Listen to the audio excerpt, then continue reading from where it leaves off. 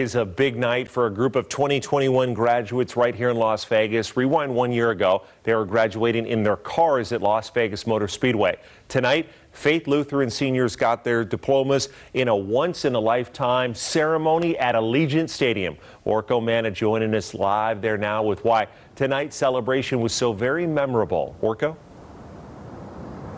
Well, Brian, this was definitely a night to remember for those Faith Lutheran seniors. Not only did they get to graduate inside this state-of-the-art stadium, but they got to do it safely together.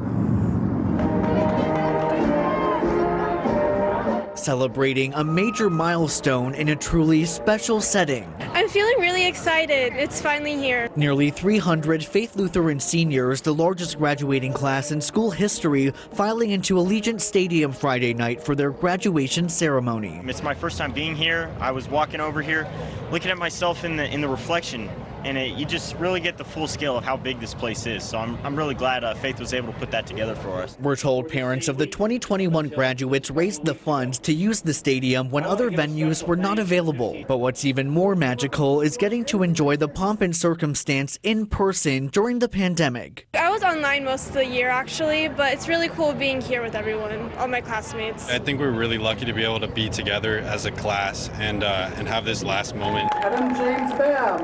And with each name read and each diploma given, this is a night these teens will never forget. Once a Crusader, always a Crusader. Now, there was, of course, physical distancing for both the graduates on the field and their loved ones in the stands. But again, really just a really exciting night for everyone here. Reporting live from Allegiant Stadium tonight, Orko Manna, 8 News Now. So exciting, Orko. And we also want to honor